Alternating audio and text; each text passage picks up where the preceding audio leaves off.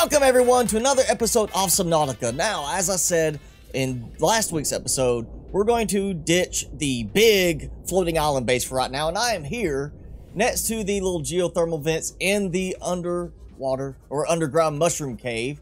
You can see it's very pretty. Somebody had suggested, I think it was Matt T, has suggested to build something here because, you know, hey, there's thermal power here. We got a really scenic look. Plus, there's actually remaining pieces of old Dagazi base segments here, like this little foundation.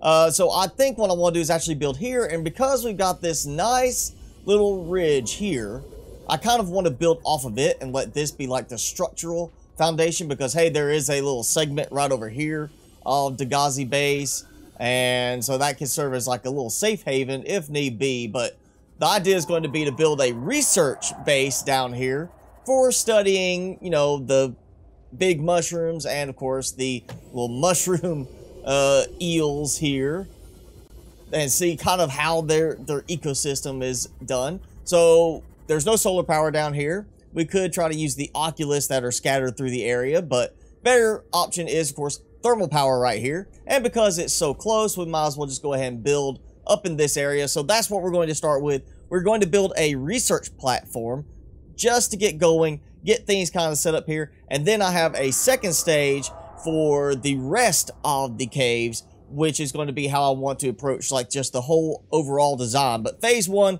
is getting the main base section done right here, and that's what we're going to start on today. Now, fortunately, I do have my sea moth here with 3 storage compartments and just the 1 depth module to keep me from having any issues. This is my one from the base up top, my original base, which we are very close to. So I do have easy access to my supplies, which means this should go fairly quickly. All right, so I have got most of the actual base structure done. I think what I want to do is I want to have it like entryway and fabrication area, some storage, of course the moon pool, which will connect straight over here to the same place, kind of like a quarantine decontamination type thing. Then we'll go through here, and right now it's just to this. I'm probably going to add like another room over here in the end. Maybe, you know, some kind of, you know, like a multi-purpose room right there for something. Right now I'm not sure what, but I could not get the scanner room to build right there, so I ended up stacking it above, which works fine.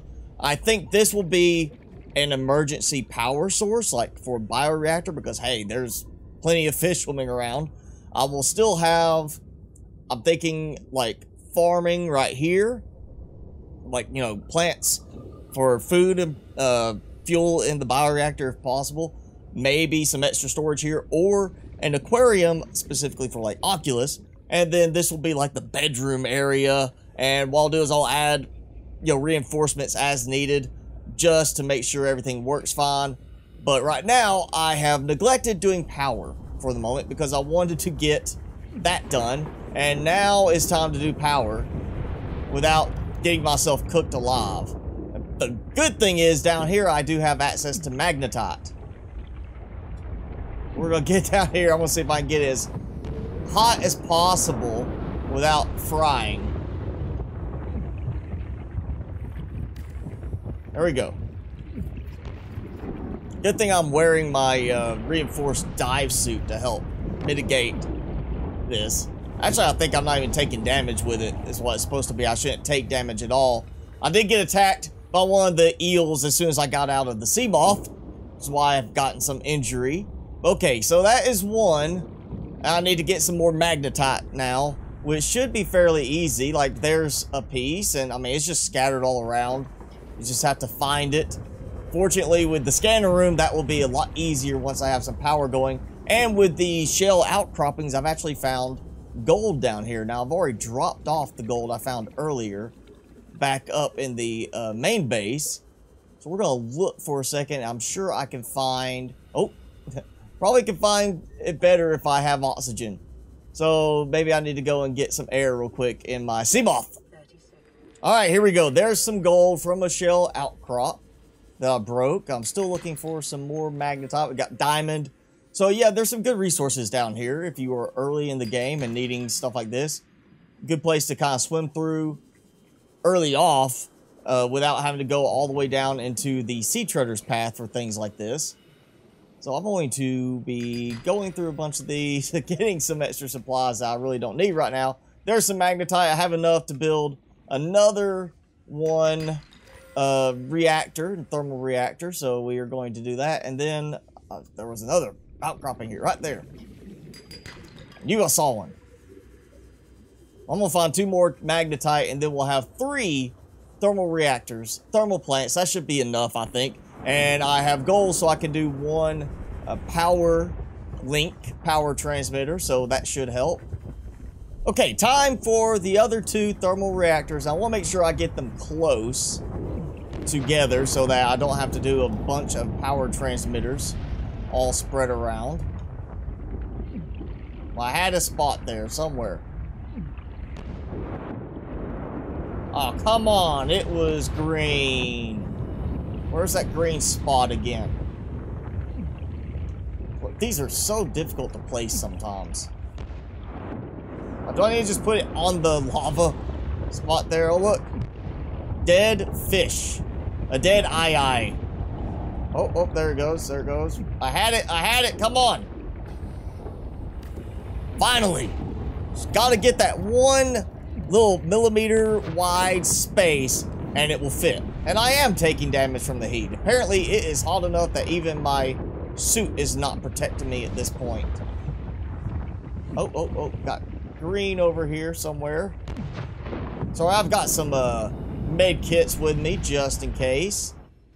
Oh, well, that was a new one. I got cooked alive because I was right there in the lava jet. So yeah, that did not work so well. Oh well.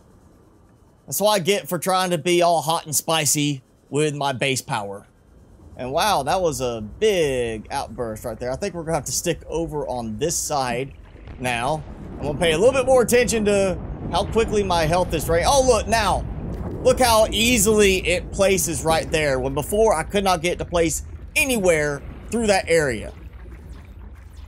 And what am I missing? I had enough stuff, right? I didn't lose everything, did I? Got the aerogel. I had magnetite. I think it cost me some of my magnetite. I think it made me lose the magnetite because of, I guess, how recently I had snagged some. And it was like, oh yeah, you don't get to keep that one now. Finally! Finish! Done! Alright, and I need my power transmitter, which of course I am missing titanium now. But I do have some back in my sea moth. I made sure to bring some extra just in case. You never know what you're going to want to add last minute. And not that spot. Oh, and yes, if you noticed already or didn't notice, I did find a camera drone. It was actually on one of the little Dagazi platforms, just sitting there. Just a spare camera drone, no base to attach it to. So I'm going to release it back into the wild once I get this built right here and powered up. And come on, transmit up there. That's enough reach. That should reach all the way up there. Come on. We'll go. Fine, I'll do that. I guess I'm going to have to build a second transmitter to make it actually point it close enough to there. And here we go. Second transmitter right there, and bam, it's connected. Everything's powering up. I can hear it. And let's go inside. Yes, finally, I can go inside now and be safe in here. So I will be doing some kind of glass walls, windows, so I can look around. I'm thinking I might replace some of the tubes at some point with glass tubes. But yeah, I've still got some titanium left, so I can build my ladders up. This will be like where bioreactor goes as a backup. Then food production here. So yeah, I've got a few things I can put in. And of course, biggest thing is I've got the moon pool over there. I've also got some plans for later. So what I will be doing is readjusting this a little bit when those plans are ready to go. It will be a massive build out. Actually, I think I'm going to go ahead and adjust it now. I might go ahead and move this over here so I can actually tie in what I want there. Or, yeah, I'm going to have to do some rearranging now. I already see it. It's not going to work quite this way for phase 2, so I need to do some rearranging real quick and make this a little bit more compatible. to my ultimate plan. And I've been taking some damage with my sea moth just sitting there. I'm assuming from the eels attacking it over and over. So what I've done is I've gone back up top and gotten some supplies, particularly quartz, and made glass.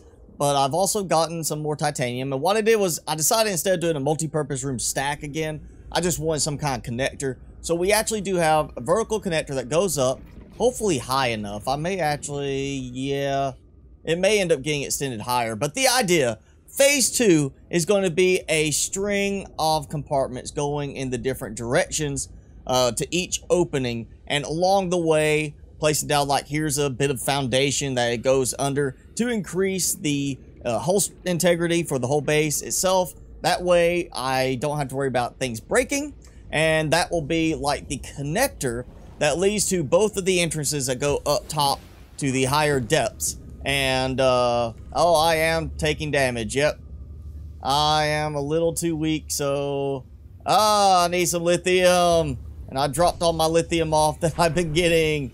Oh no. Okay, let me take care of this real quick. I am going to be putting bulkheads in this to try and protect things a bit. Oh, even my scanner room was filling up with water. And oh, look at that. First time I've looked at this. I will put like a range and speed upgrade thing in this. I'm not going to need a lot of range because the length of the cave. So I'll do some speed upgrades as well. But yeah, look at that. That looks nice. And what we have here already, heat area, you know, magnetite, all that, just useful things. So this is a good place to come get supplies, as well as just say, hey, you know, this is a cool little research base. And I'm going to have it where both entrances from the top areas will be accessible by, hopefully, if I can line it up right, the glass tubing going to each end with then at the end like a little, you know, station type thing, like a multi-purpose room to the side, and then a regular eye connector with a vertical connector going up. So it'll be like a little base where you can walk in, or, you know, swim in, get in the hatch, and then walk in and climb down a long ladder on each side, and then do a long walk through a glass tube, getting to see all the visuals as you walk to the main outpost here, where they're doing research on the flora and fauna of this cave. So that should work, hopefully, if I don't run into more problems with hull strength. So I'm going to go ahead and let's get some basic builds going. I do need my grow beds, so I have food production going in here. It'd be nice to be able to feed myself, you know. Food's nice. I can go get plenty of marble melon stuff. And of course, we're going to do some decorative pots for like lantern trees on one side and bulbo trees on the other. And that should pretty much cover me in terms of my food needs. This is not going to be a lot of text here. It's going to be like a small one. And of course, I'm out of titanium, so I need some more titanium as well, which I'll get from my sea moth real quick. But let's go ahead and get these lined up first so they're good to go. So yeah, 3 on each side, lantern trees, bulbo trees, marble melons, and then I'm thinking, I don't know, maybe just decorative in here. Maybe like an aquarium just to show off some of the fish from the area. An actual aquarium, not alien containment. Something like that, maybe. You know what? Instead of here, I'm not going to do it here. We're going to have the living quarters up top for our research guy. We'll put it up here. Like right here as you walk in, you know, nice little decorative aquarium for some of the fish. We'll have some decorative plants, some pictures up, things like that around here. That's going to be, you know, the commander here lives here, and then he controls the scanning and tells everybody, hey, go here to find this. You know, if there's other people. I think it may just be a one-man show here. We might do it like that. One scientist at a time. Other ones just kind of come in and out and visit. You know, do some research, then take their walk along this long glass corridor back to wherever else they were stationed. Maybe the main base up top. We'll go ahead and build this. Oh, it had to go that route, didn't it? There we go. Yeah, so glass tube going each direction, and it's going to take some trickery, I'm sure, at some point to get it to line up the way I want. May have to do some more sections where you climb up a ladder. Again, I may have to come back and redo this higher up with you know, more vertical connectors. But that's going to be stage 2, is basically building out. This feels like a good height from this side. Is that side that's the problem. Maybe I can skirt around that way and go over that way. Or wiggle through there, right in the middle of it. Right through the middle of the mushrooms.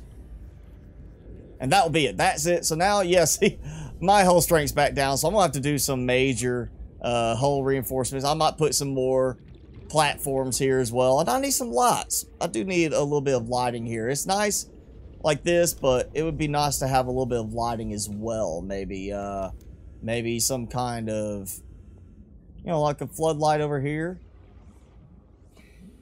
So, I can never remember, does it aim in the way I'm facing? Yes, it does. Okay. So we'll put that. So we'll do it like right here, yeah. There we go. All right. Bam.